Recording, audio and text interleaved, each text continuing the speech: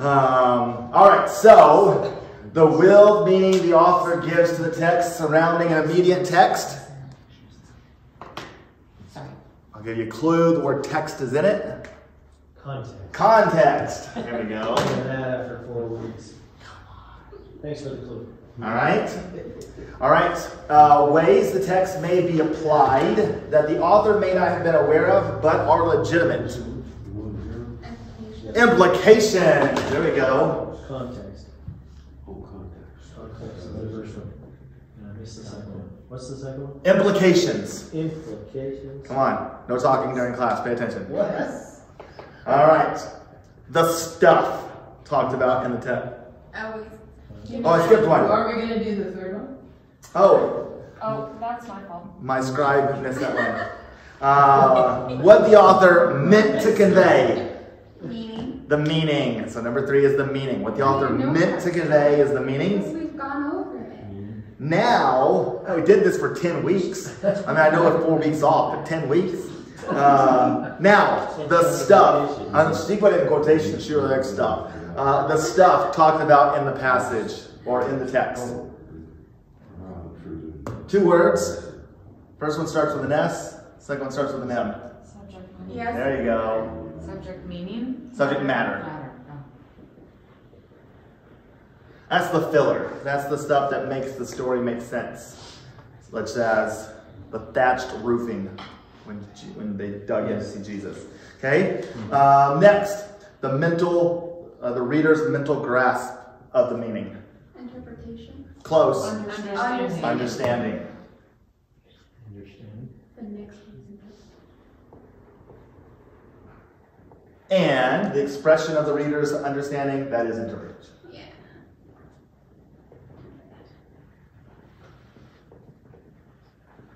All right. Words have a range of meaning that the author works within. This one's the long one. No one knows?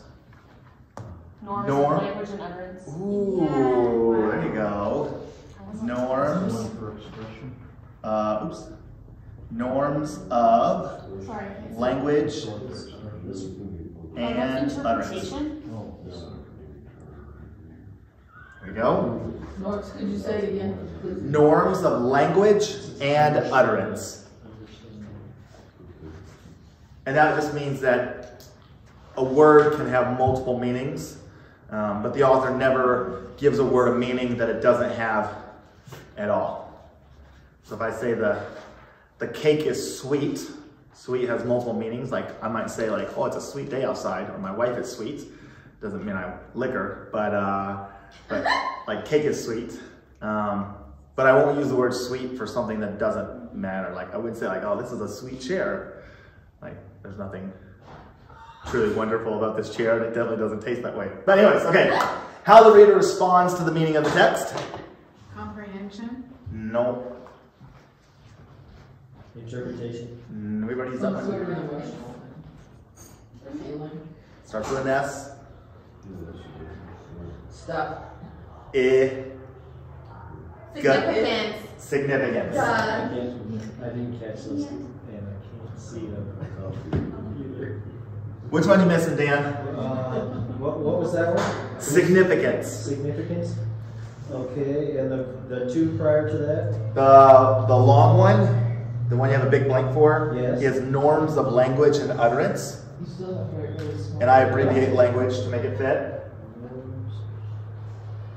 And then the expression of the reader's understanding, that's an interpretation.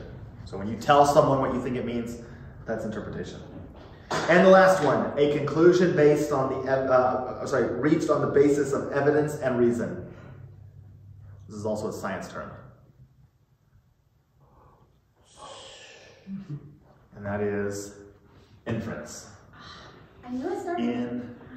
Inference. It's also English term. It is an English term. I'm going scientific method hypothesis. Inference. So, all right. Okay. Okay, so now we'll start our look at how do we interpret the book of Revelation. So the important place to start is, and it's not on here, so you'll have to listen carefully and I'll tell you when to fill in the blanks, okay? What is the book of Revelation? Because if we misunderstand the book of Revelation, that can lead us to get confused, right? So the word revelation means the uncovering or unveiling of something previously hidden. Hidden is that next word, okay? Hidden or kept secret. So the idea here is that this revelation is going to unveil something that was previously unknown, right? Now, what is the revelation primarily about, okay? So if you want to, you don't have to, but Revelation chapter 1 verse 1 says, the revelation of Jesus Christ, right? And what that means is it is the revelation of Jesus Christ is then an unveiling of Jesus Christ, right? So the purpose of revelation is to reveal or unveil Jesus, right? And so we see Jesus, we come to know Jesus in a different way through the book of Revelation than we do in his lively ministry, right? He presents himself differently now that he's in his glorified, resurrected stance than he did during the earthly ministry. So the book of Revelation is primarily about him, right? So he is the primary thing, not world events. That's the next line. Events or persons, right? So unfortunately, there are many people when they come to the book of Revelation, they bring their newspaper. All right, and I saw a preacher do this. He gets up to talk, and he's talking about the spy balloon from China and how that's proving something from Revelation. All right, now, that is not the point of Revelation. The point of Revelation is for us to come to a better understanding of who Jesus is, not so we're looking at every event or every person. You know, there's some rabbi, oh, that's going to be, this is in Revelation, or, you know, there's a flood in this part of the country, in this part of the world, that's Revelation. No, that's not the point. The point is to reveal Jesus to us. So Revelation is not written to be enigmatic, enigmatic meaning mysterious or uncomprehendable, but was expected to be understood, right? So when John delivers this apocalypse, this revelation to the audience, he is expecting the audience who's reading it to know what he's talking about, right? And so it's not supposed to be some sort of mysterious thing. The theme of Revelation is ultimately the victory of Christ and his church over the serpent, his allies, and the kingdom of the world, right? That's the big narrative of the story, right? Jesus and the church wins. Satan, his allies, and the world kingdoms, they collapse. They can't thwart him, right? And the purpose of this is in order to encourage, inspire, and comfort Christians facing persecution in an anti-Christian world. Now, we are beginning to experience an anti-Christian world, right? But the Roman church that John was writing to, or the Christian church that John was writing to, they were dealing with being killed for the faith. At this point, Christianity was outlawed. Either right around this time or shortly after is when you saw them being thrown into the Colosseums. They were blamed for the fire in Rome. All these things that are taking place, right? The intent of Revelation is not to divide Christians over eschatology. So the next word is divide, right? The purpose of Revelation is not so Christians can get to camps and argue and fight with each other over who has the best interpretation. We all have. Well, most of us probably have some sort of idea of what we think the end is going to look like, but that's not the intent of Revelation. All right, now the next one, interpreting Revelation as an epistle. It's also not on here. So the book of Revelation is a revelation. It is an apocalypse. But what we see here is it is a letter written to 7 churches in Asia Minor. Right? So that's the next line is 7. Right? And we see that in chapters 2 and 3.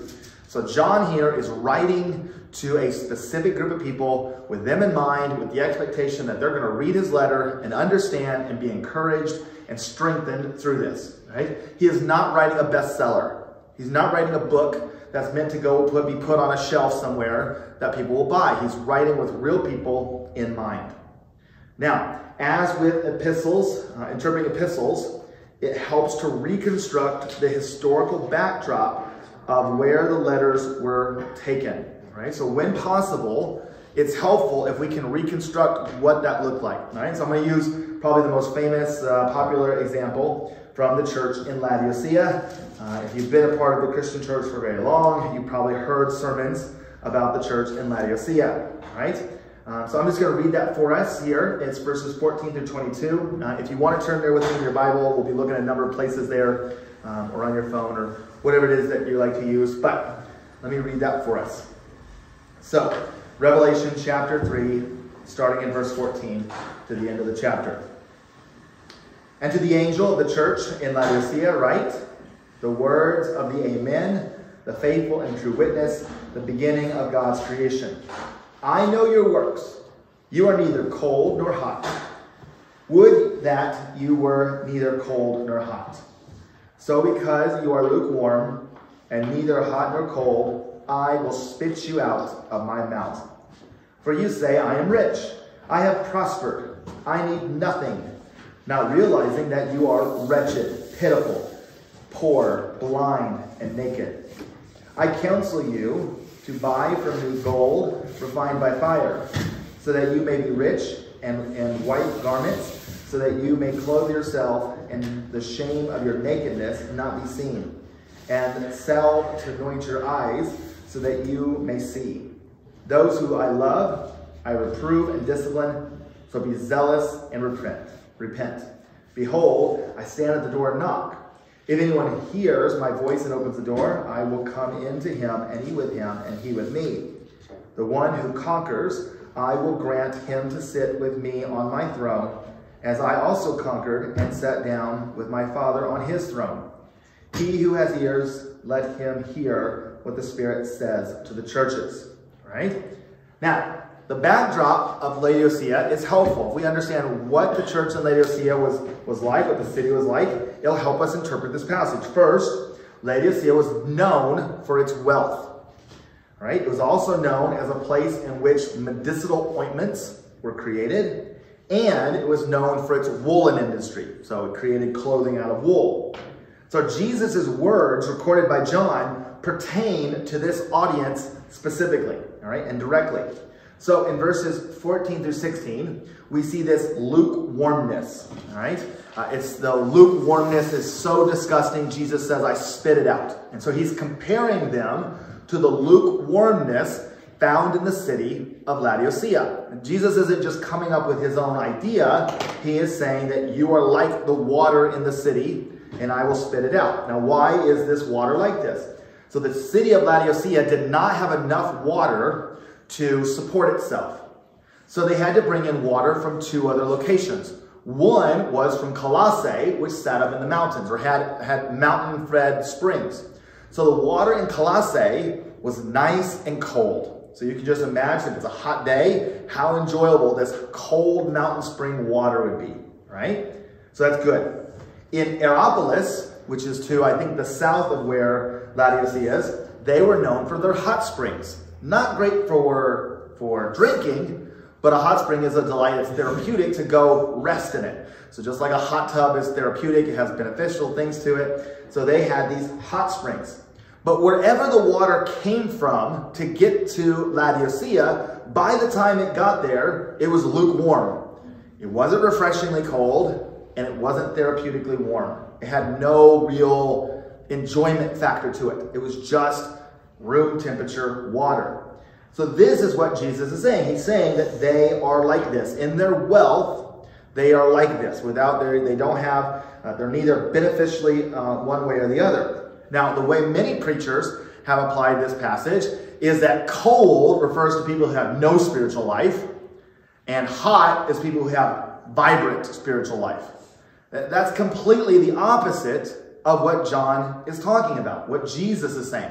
Jesus isn't saying that the cold water from Colossae is bad and the hot water from Hierapolis is good. That's not what he's saying. He's just using actual water springs that they would have been drawing from to highlight what the church in Laodicea is. The people in Laodicea had water that was not desirable. It was neither cold nor hot, And that's what Jesus is saying about the church in their sin, because they think of themselves as wealthy.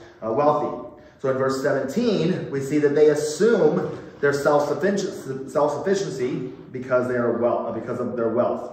So I missed the word. You may have gotten it. Underline springs. So Colossae's cold mountain springs. And the next one is verse 17. They assumed self-sufficiency because of wealth. So verse 17 says, "For you say, I am rich. I have prospered. I need nothing." Right? This is what wealth does. I think this is an issue that a lot of times we in the American church suffer because we are wealthy. Even if we don't feel wealthy individually compared to our neighbors and people around us, like, we're not Bill Gates, we're not people like that. But we are significantly wealthy in that we generally don't have much need. Most of us don't have to worry about whether or not we're going to be able to feed ourselves the next day. And in the ancient world, if you had food every day, you were pretty close to being wealthy, right? So we see that. We also see a reference to wealth, ointment, and clothing in verses 18 through 19. So it says, so I counsel you to buy from me gold refined by fire, so that you may be rich. All right. So here he's saying you think you have riches, but the riches that I offer, you're not coming for. You're not actually rich unless you have that. And white garments, so that you may clothe yourself, and the shame of your nakedness may not be seen. So here he's attacking them. This is a center for wool and enterprise. And yet he's saying you think you have clothing, but you don't. You're naked in your shame. And salve to anoint your eyes, so that you may see. So he highlights these things that were well known in that region of things that this place produced. And he's saying you think you have these things, but you don't. Right? So he's attacking them in that direction. All right? So here, this is why when we interpret the book of Revelation, it's helpful for as best we can to know the circumstances and what's going on in the Roman Empire at that time. And next week we'll look at some examples of different things that were happening in Rome. So when we look at the 7 seals, or the bowls or the trumpets, right? These aren't just strange illusions that John's pulling out of nowhere. A lot of times these things are matching up to what is going on in the world, and he's using these things to show them what life will be like. We'll look at that next week, right? But there are other illusions that we just have a difficult time knowing what he's talking about, right? So if you turn back to 2:17, it says, let me find it. He says, "He who has an ear, let him hear what the Spirit says to the churches. To the one who conquers, I will give some of the hidden manna, and I will give him a white stone with a new name written on the white stone that no one knows except the one who receives it." Right? What in the world is this white stone? Right? When John's writing to this audience, when he's writing to the church in Pergamum, they likely would have known exactly what the white stone meant. Unfortunately, we're not 100% sure. So it could be that it's some sort of admission ticket. It allows you to get into something. It could be a symbol that represents that one's guilt has been removed, a jury vote of not guilty. Or it might be some sort of amulet with the divine name on it. We don't know. And so it's difficult at times because some of this imagery is no longer known to us. That first audience would have known. Another example is a little bit earlier in verse 2:13, where it says, "I know where you dwell, where Satan's throne is." We don't know what John meant by Satan's throne, right? I mean, we can look at different evidences and think we might know, but some examples, it could be the temple of Zeus, which was there. Just 1 second, Joe. It could refer to the worship of the emperor. And so there would have likely been emperor cults, so that believed that the emperor himself was God and worshiped him, or a god and worshiped him. Or it could be, there's another temple there for Asclepius, I'm not sure how to pronounce that, who was the Greek god of healing. So it could have been another temple. And maybe Christians were going to that temple. They were sort of blending the two religions together, right? They're saying we're Christians, but they're still participating in the pagan worship because of the benefits that it would have brought in their society. It's sort of like, 20, 30 years ago when unbelievers went to church, because you go to church because no one's going to buy a used car from you, or no one's going to call you to fix their car unless you go to church. And so people would go to church because of the social implications, not because of actually a love for Jesus.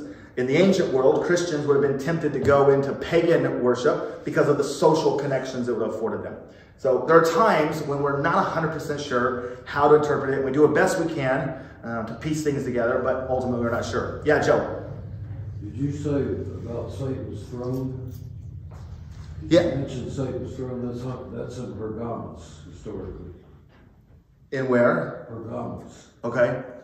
Yeah. And so, that may be what it's referring to. It's difficult to know. He's writing here, it's into the letter to Pergamum. So that could have been, in that same region.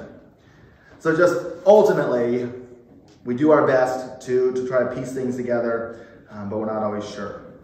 All right, so next thing we're going to do, this will be up on the board, and that is interpreting Revelation as prophecy. Now, we'll get into this a little bit more next week.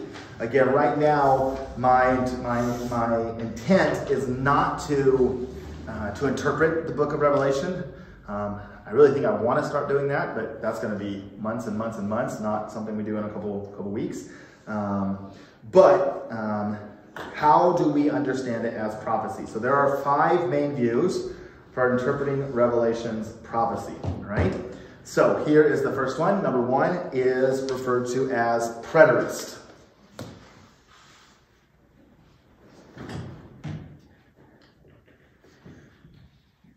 All right, preterist.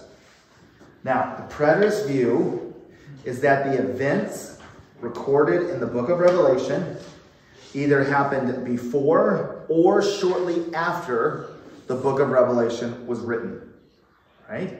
So in verse 1 of chapter 1, this is what we see.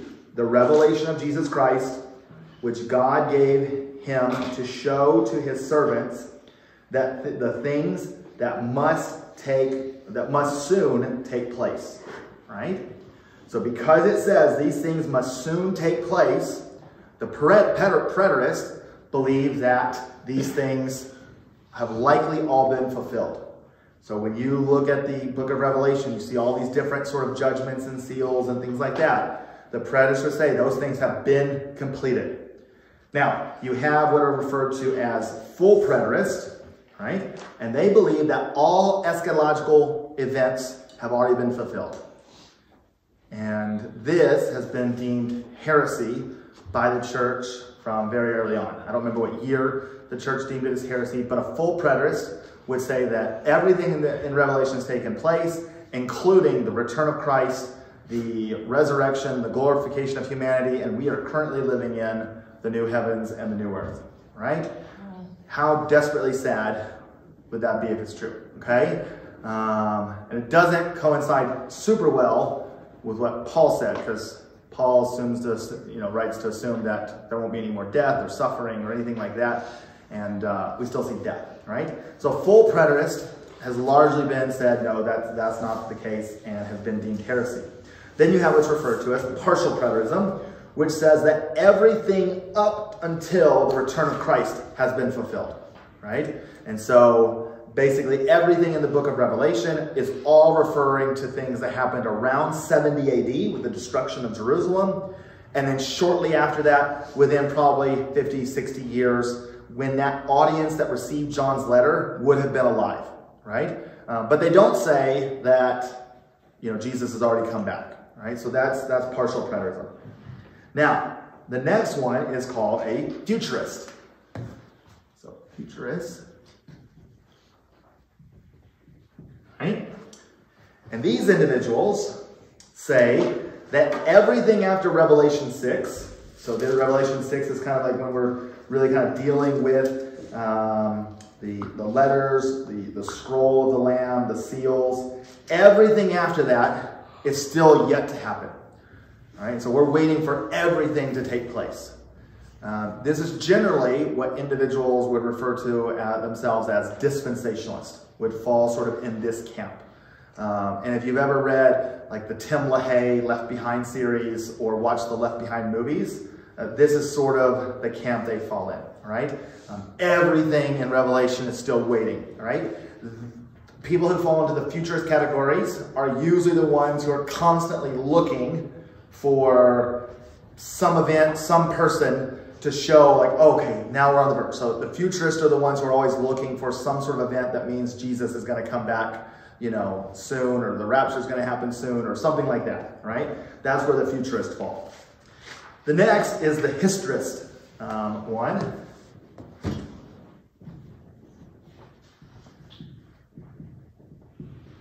So it's spelled like historic with an ist on the end. And what they would say is that as you read through the book of Revelation, what you see are different ages of the church. So one section of Revelation talks about the early church. Then the next section talks about maybe the expansion of the church in the Roman Empire. Then it talks about the medieval period. Then it talks, and so the idea is that every part of Revelation sort of unveils a new and different part of the church era. The last technical one is the idealist.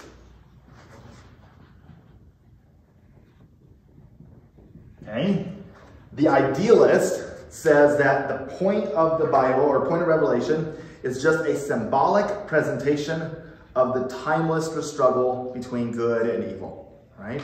And so it's not about things that already happened. It's really not about things in the future. It's just showing that good and evil have always been at war with each other, right? Now the last one is not really a position. Might even call it cop-out, but it's actually a position I take, which is the eclectic. Okay?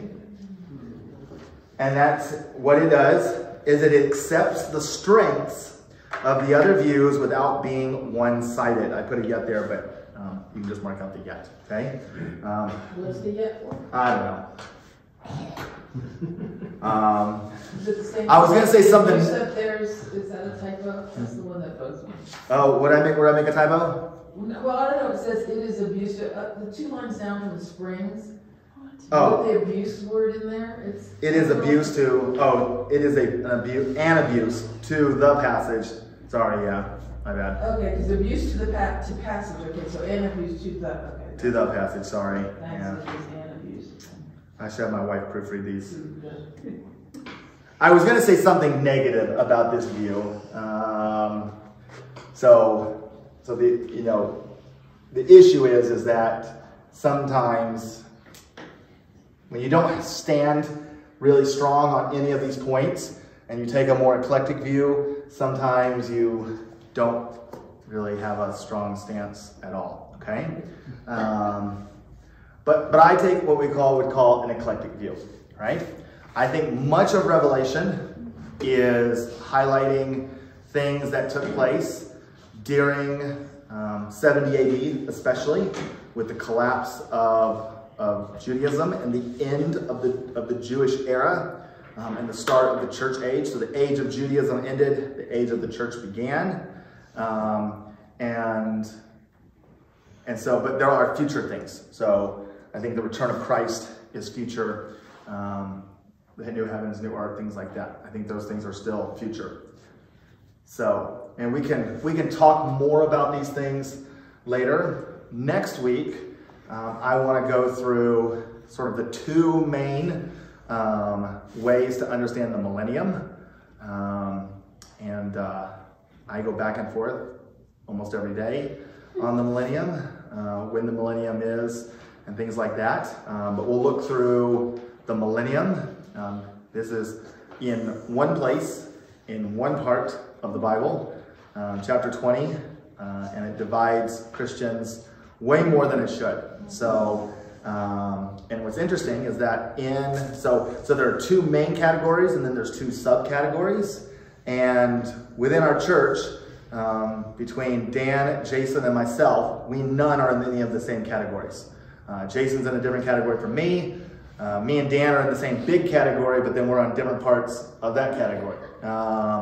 and we all love each other, respect each other, value each other. And so ultimately, even if you disagree with me next week and you agree with Dan or you agree with Jason or you don't agree with any of us and you take a position that me and us take, it's not worth dividing over, all right? Because what matters is that Jesus is coming back and will make all things new. But we'll talk more about that. So, but those views. So if you're a preterist, you're going to be, partial preterist. You're going to be closer to Dan and I. If you're a futurist, you're going to be closer to Jason. But we'll talk about those things a little bit next week. Okay. Any questions? Again, I'm not looking like dig deep into Revelation tonight. Really, just trying to give you guys sort of the foundation so you can do it on your own. But any questions about this? No? Okay, good. Now I want to get to my favorite part. All right, we won't have to spend all of our night doing this, but this is my favorite part when we actually get to look at the Word of God and discuss the Word of God together. So let me pray for us again, ask God's blessing on us for this, and then we'll look at Hebrews chapter 12, verses 1 and 2. Lord, we thank you so much for the goodness of your grace to us, the love and the compassion you show to us, the fact that you have given us your word and that you give us the opportunity as your people to discuss and think through it. And so, Father, as we go through this exercise, that we might learn and discipline ourselves in the work of studying your word and thinking through your word, as we practice that skill here together now. Father, may it also be a time of worship as we delight in you, and especially from this text, as we delight in Christ and his accomplishment for us. So, Lord, bless us now in Jesus' name. Amen. All right, so Hebrews chapter 12, verses 1 and 2. Therefore, so that'll be important.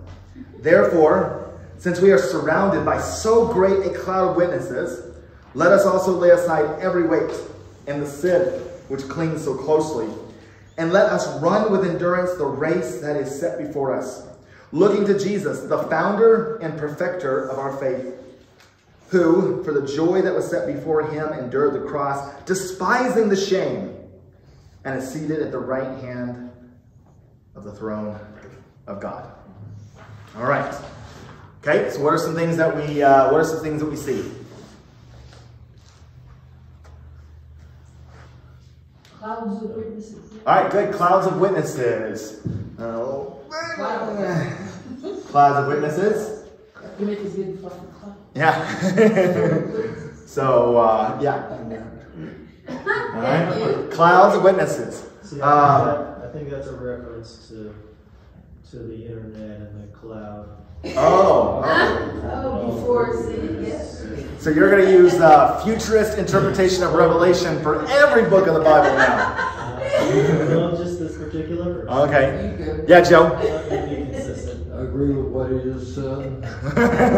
Okay. When I was first asked by Pastor, it doesn't matter, a long time ago, he said, "What do you think of the internet?" And his son was a top gunfighter, instructor, all this stuff. And I said, Satan now has artificial omnipresence. Okay. That may be true in some ways. I mean, not omnipresence, but... No, only God has omnipotence, omnipresence. Satan now has it artificially. Gotcha. Okay. AI. I knew All it. right. All right. But I like looking at the first word first. And what's the first word? Therefore. And therefore. And when you see therefore, what do you ask? What's the therefore? Why is it there? Right? So it's pointing back to at least chapter 11. Oh, really? Right? What is the therefore? Right? And so... It suggests that something else was just said before it. Right. And what came right before it? What's chapter 11? The great hall of faith. The hall of faith. Right? These great pioneers of the faith. Right? Jesus is the great pioneer. We'll see that at the end. But these great pioneers of the faith who endured to the end. And so I think that they are the cloud of witnesses. Right? You don't want to fail. Adam didn't fail. You don't want to fail. Moses didn't fail. Right? Even those guys who got cut up and fed to wild animals, they didn't fail. You can endure to the end. Don't give up. Keep running. Okay? So then is it in a cloud? Because the childhood picture of, Jesus comes in the clouds and the angels are in the clouds. So these people you're referring to, the historical people who have not failed God, they're of the cloud. yeah, so I'm not 100% sure how cloud is here. I don't know if he means like they're in the heavenly realms, sort of looking down upon us. But we know that eventually we're going to get to a race. Please don't make noises. We know we're eventually going to get to a race. And so it might even have like the idea of like a stadium seating where, you're looking up and it's like you're surrounded by these people. But the idea is you have a whole bunch of people watching you. And I think this cloud of witness is connected back to what is sometimes referred to the Hall of Faith. Those great people that we can look to encourage us, right? Now, what are they witnesses of? I don't know. I don't know if these are witnesses of us in our race, if that's what he means, or if they are used in a way that he sometimes uses the word witness others, but witnesses of Christ, right? So we are called to be witnesses, and we give witness to Christ. So I'm not sure if they are witnessing us in our race, or if they are witnesses of God, those who give witness to the goodness of God. You said that it was the Hall of Faith and those pioneers. No. You just explained that that's who the witnesses are. No. We're surrounded by. I know they're witnesses. Yeah. I think they're witnesses. I just don't know what they're witnesses of. I don't know if they're witnesses of watching us, or if they're those who are ready to give testimony for Christ. Right? So like if you're in a jury, or if you're in a trial, you get called up as a witness. And that means you have to give testimony. I don't know if this cloud of witness is going to give testimony of us because they're watching us, or if they're going to give testimony of Christ because they are the ones who've endured in the faith. And so they give testimony of God. Yeah, that's what you just said. Maybe, yeah. So, All of the above. all of the above. There we go, okay? But we are surrounded by them, right? They're all around us, okay? And that's why I put this idea of surrounded, sort of like a stadium, right? So we're in this big circus, this big oval thing to run our race, and then they're just seated all around us. Okay, so then, and I assume that many of you have heard this passage before. Oh, I like the we. Who's the we? Believers, yeah. And I like that the author of Hebrews identifies himself with us, right? It's not you guys are surrounded, but we. So the author is identifying himself with us. And then we see let us, and we're going to see us a bunch, okay? But let us lay aside every weight. Anyone ever heard a good sermon on this and knows a good illustration for this?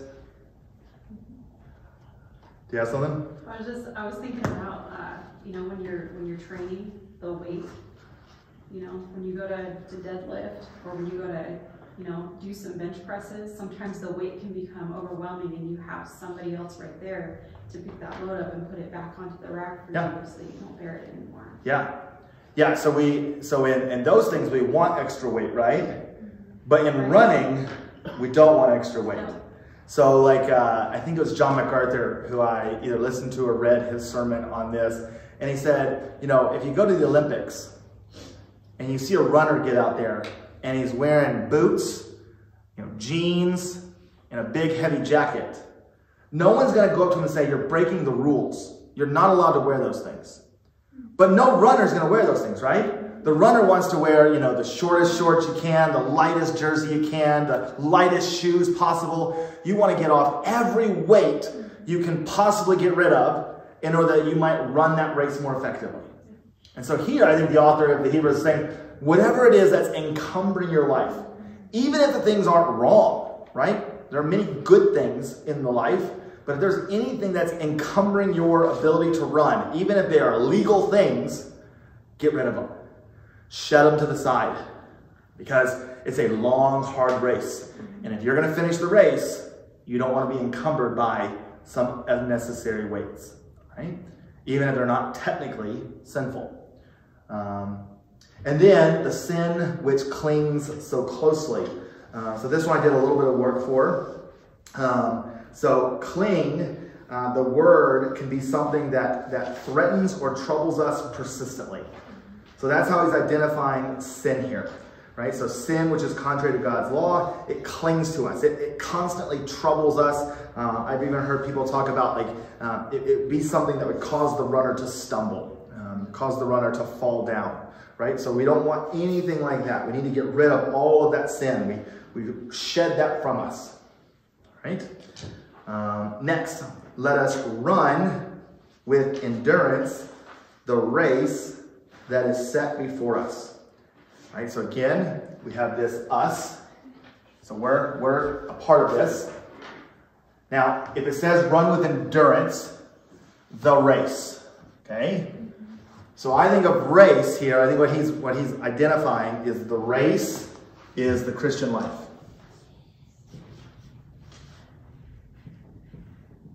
And if the Christian life is one that needs endurance, what do you think that means?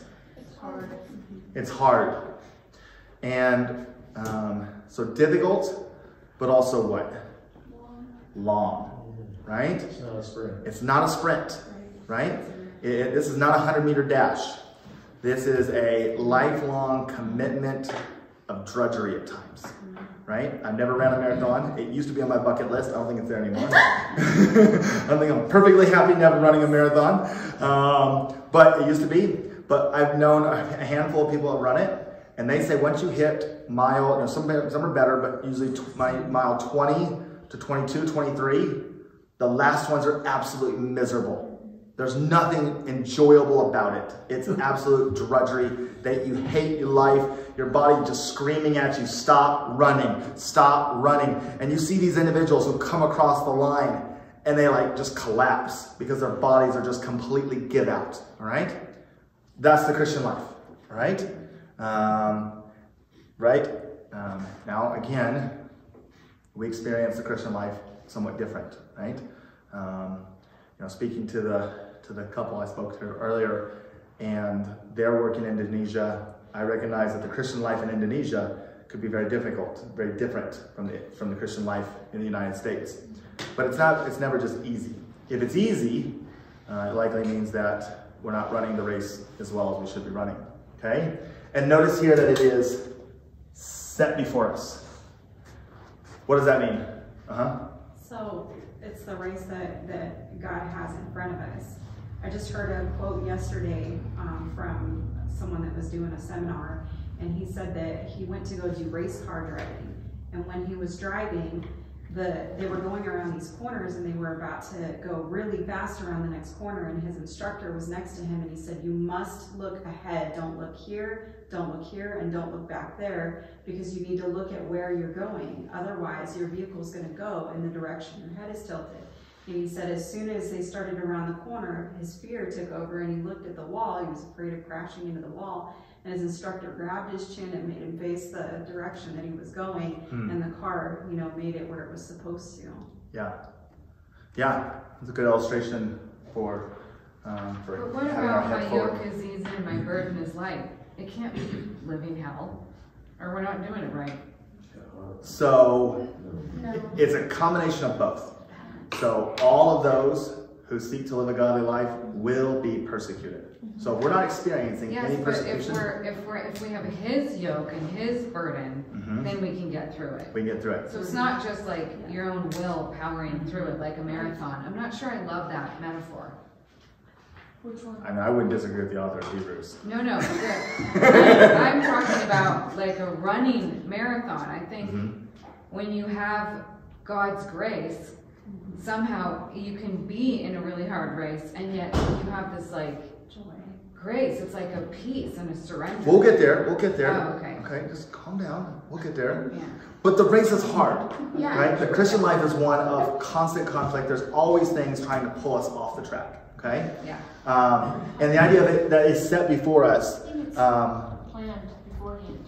Of course, I yeah. think that's what that means. But when I think of it set before us, it means it's not optional. Okay? So my fat 40-year-old body can say, yep, marathon's not in my future. That's optional for me. The Christian life is what it is. It's not optional, all right? But now we're gonna get to where you just go away from verse 2, okay? Verse 2, looking to Jesus, right? And so that could go with your illustration, right? We want to keep our attention focused on Jesus as we run this race, okay? Now here, founder and perfecter of our faith. So what does that mean? So I looked this up. The word founder can also be translated prince or captain. So kind of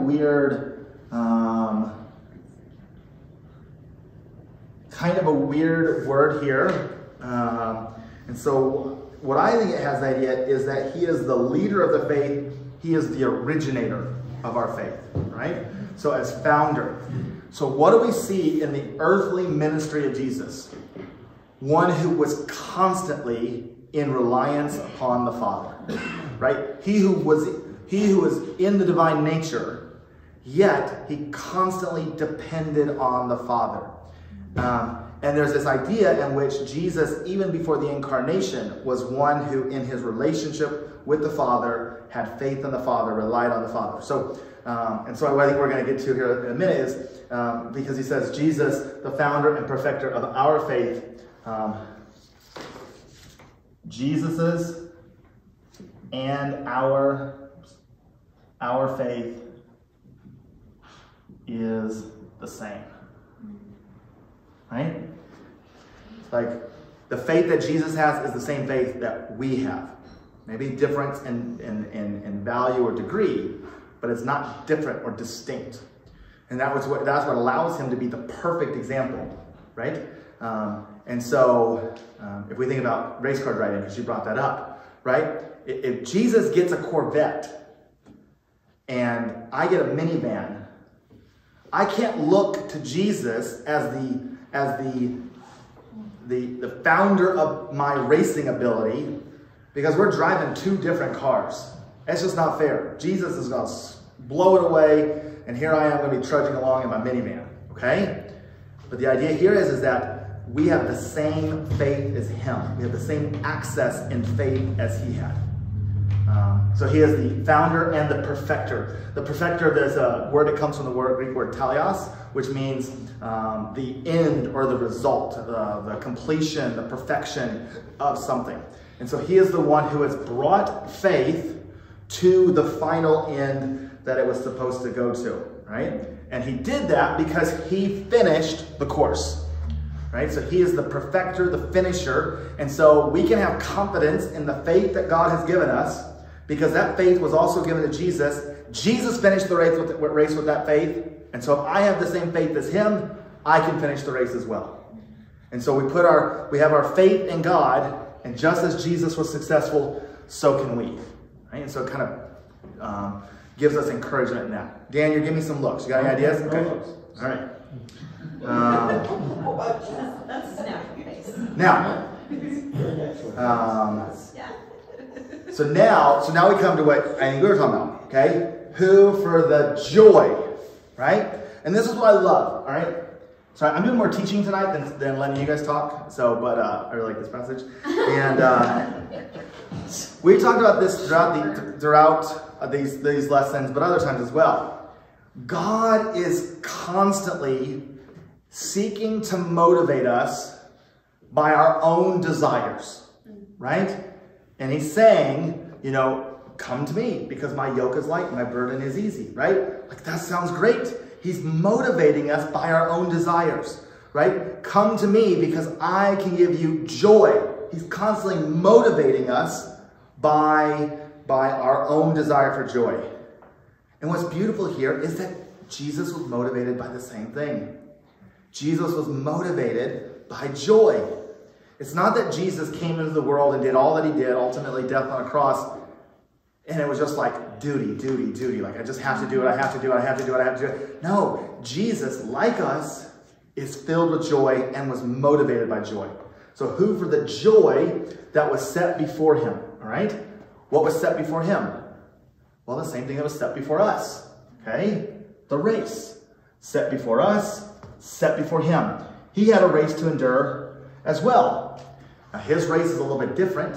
The course is a little bit different, but the result is the same. What was the purpose of Jesus's race? To finish it in obedience to the Father. What is our race? To finish it in obedience to the Father. The courses of our lives might be a little bit different, right? I mean, I'm not going to die on a cross, and if I do, I'm definitely not going to suffer the sins of humanity. But our courses might be different, but the race is the same. So the joy that was set before him, right? The race before him endured the cross, okay? So his race came to enduring the cross. What does it mean to endure something? To bear it. To bear it, right? To suffer through it and to get through it, right? The cross did not prevent him. It could have, I mean, theoretically, not actually, but theoretically, it could have got to the point Jesus was like, nope, I'm out. I'm not going to the cross. But that was his race. That is what he endured, okay? And so the reason for, or the basis for Jesus' enduring the cross was the joy that it would accomplish. The reason he could endure the hardship of the cross was because of the joy that would result from it. And I think there's, in the book of Hebrews, we often see a lesser to greater argument, right? Don't worship Moses, don't revere Moses, because Jesus is greater. Don't look at the high priest of the old covenant. Look to Jesus because his priesthood is better, right? And I think what we see here is, if Jesus could endure everything, including the cross, then if we have that same faith, how should we not at least be able to endure our race, right? And it's even as brutal as the cross was in terms of the outward manifestation of physical suffering, the event of the cross of him becoming sin on our behalf was way worse than anything we could ever experience, right? So for joy, he's able to endure the cross, despising the shame, right? So the experience of the cross was not pleasant, but it was ultimately shameful. Now, likely, I think this is referring to the whole episode of the cross. So what we refer to as the whole passion experience, and including when he bore our shame, all right? Now, when I use the word shame, does that bring your remembrance to any Bible passage really close to the beginning of our book? Adam and Eve. They were naked and what? Ashamed. Well, at first they were unashamed, right? They were not ashamed. Right? Adam and Eve were naked, and there was perfect happiness and joy in front of one another. Then they sinned, and they felt shame. So in chapter 3, verse 7, they take fig leaves to cover themselves, or I don't know if it's fig leaves, but some kind of leaf to cover themselves. And then in verse 10, God comes walking in the garden, and what do? They hide themselves, right? Now think about the relationship between Jesus and the Father. Had there ever been a moment of shame? Never, right? But in the cross, we see shame magnified, right?